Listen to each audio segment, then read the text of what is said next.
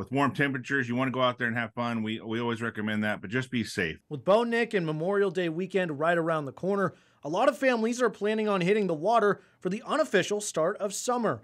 Rescue crews, however, worry about the current river conditions, specifically the Rogue River.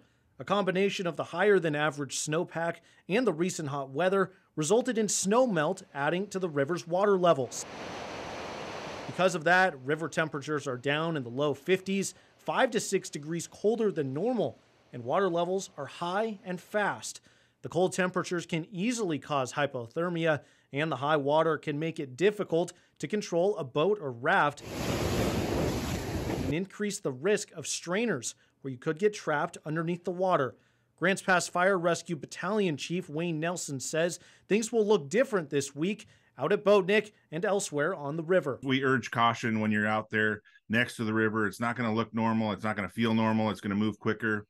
Even with life jackets, we're seeing stuff getting swept down river a little faster than we're used to. Chief Nelson says some of the places along the river that people watch the boat races are now gone because of the river conditions. He says the Illinois and Applegate rivers are both facing dangerous conditions as well. Rural Metro held a water rescue training event last week on the Rogue River. Chief Nelson says it was a great time for the training so crews could get some experience in the hazardous conditions. And this is a perfect time to train when the water's high, the water's cold.